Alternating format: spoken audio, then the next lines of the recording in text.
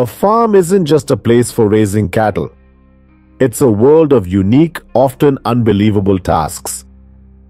From skinning crocs to branding, each job needs skilled, experienced farmers.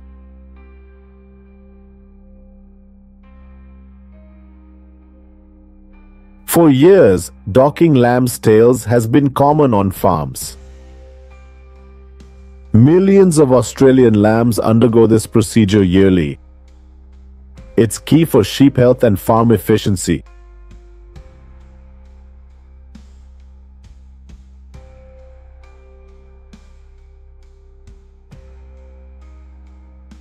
In large flocks, long tails can cause various issues. They collect waste, causing hygiene problems and infections. Long tails also make shearing more difficult.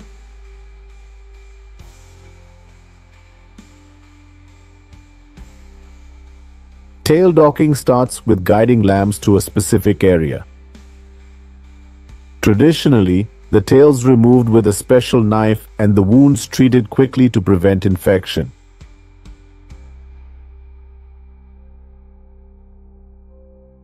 In New South Wales, farmers use specialized tools for tail docking. The process is well coordinated. One person holds the lamb on the table while another performs the procedure. Everything's done swiftly to minimize the lamb's pain. However, most farms now use rubber rings for tail docking, seen as more humane and less painful.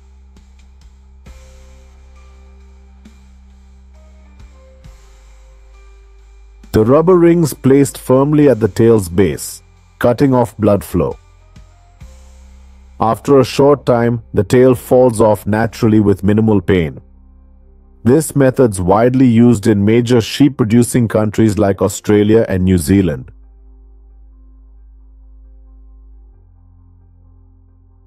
Regardless of the method, lambs still risk infection from open wounds.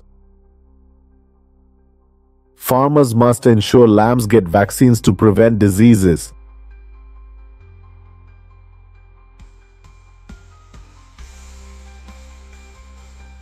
In reality, cattle health care alone isn't sufficient. Farmers should also take steps to prevent cattle theft.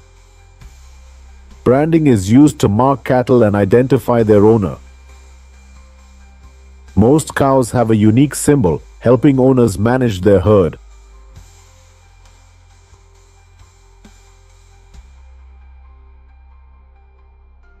Texas farmers brand cattle annually from December to April. The process involves tying cattle down by neck and legs. A hot branding iron is pressed on the animal's shoulder or hip.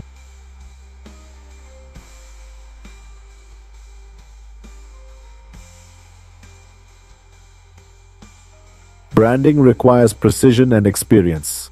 The iron must be hot enough to mark, but not cause injury.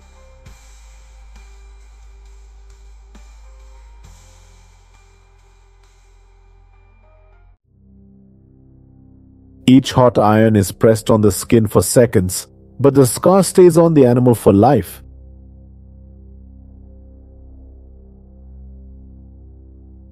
It's basically a burn from heated metal, and during branding, cattle experience significant pain. Farms must ensure animals get health checks before and after branding to reduce infection risks and maintain welfare.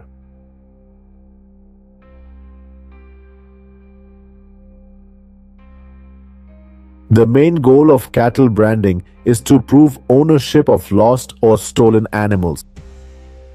Farmers typically must register their brand with local authorities to avoid confusion or disputes.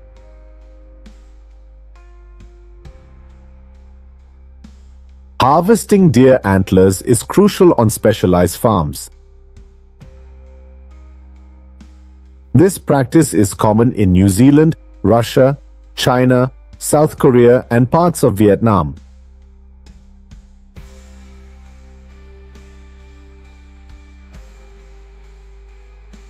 Young antlers are valuable for their nutrients, used in medicine and functional foods.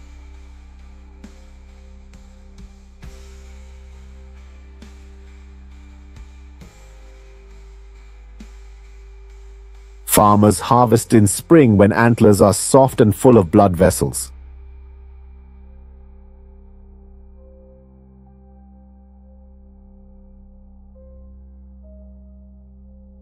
This timing ensures the highest quality antlers.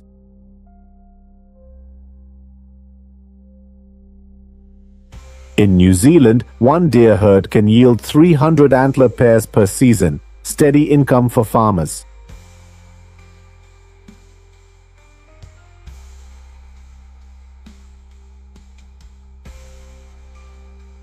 Farmers use anesthetic injections before cutting to minimize deer pain.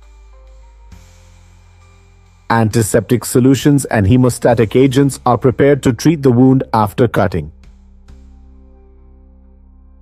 An experienced farmer with proper equipment can process 10 to 30 antler pairs daily. The deer is safely restrained to prevent movement, which can be dangerous during the procedure.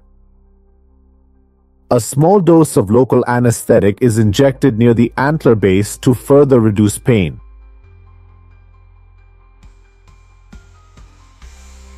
The farmer uses a specialized saw to cut the antler 2.5 to 4.5 centimeters from its base.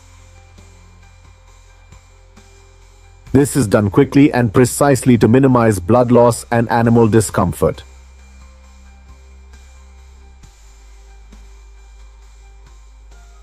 After cutting, the antlers are sprayed with an antibacterial solution to clean the wound. These solutions help prevent infections and promote healing.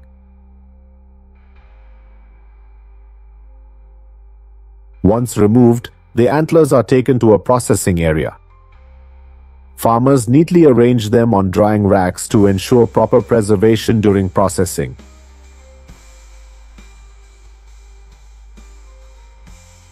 The antlers are first washed with water to remove dirt and blood. Then, they're steamed or lightly boiled to retain their nutrients. After this, they're dried using methods that vary based on farm conditions and processing techniques. The dried antlers are then cut into smaller sections and sorted by quality and size. The antler base with the highest nutrient concentration is considered most valuable. Deer antlers play a key role in medicine and health supplements, benefiting farmers and consumers.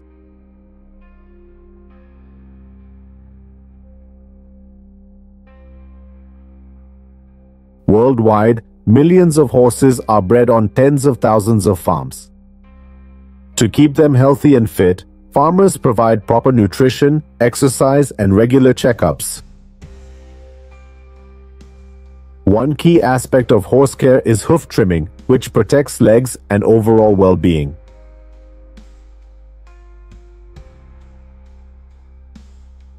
A common hoof issue is abscess, often causing lameness and visible pain in horses. Farmers start hoof care by trimming the sole and hoof wall. This needs precision, as overcutting can worsen lameness or seriously injure the horse.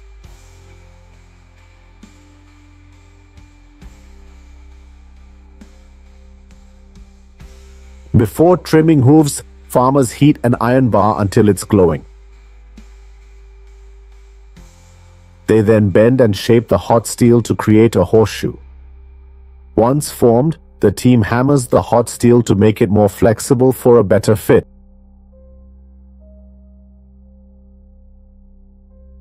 The farmer then gently lifts the iron bar and heats it again.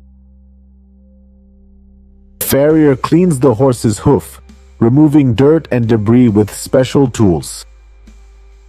This prevents discomfort and infection, keeping the hoof healthy.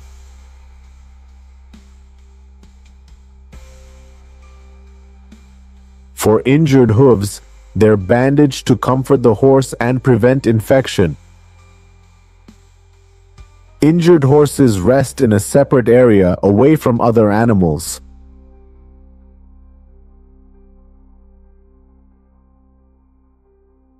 Hooves are trimmed every 6 to 8 weeks to maintain ideal condition. Horses on hard surfaces often wear horseshoes to protect their hooves.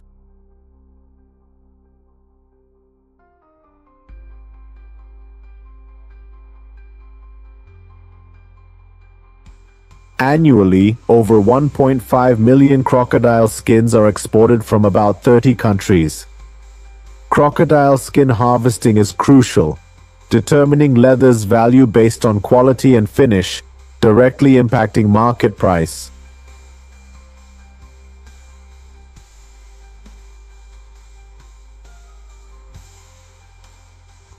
Crocodile leather, highly prized in luxury fashion, is used for bags, shoes, wallets, and belts.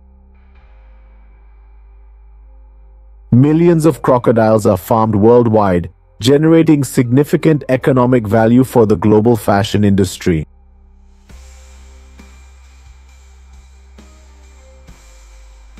Before skinning, the crocodile is placed on a table and a precise neck cut is made to ease the process. A metal pin is inserted into the spine to keep the body stable. Farmers spray water to remove blood, reducing bacterial risk and preserving leather quality.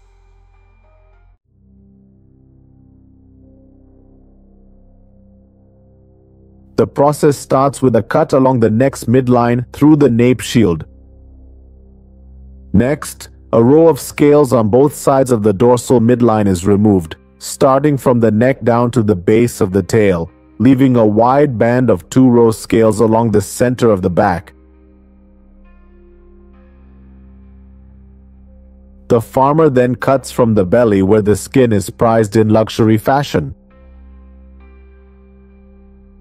The main cut is carefully made and separated from the muscle layer for clean removal.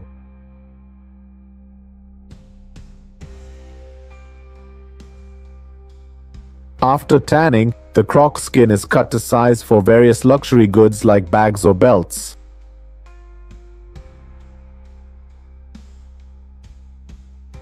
The thinnest sections, usually belly skin, are chosen for high-end fashion items.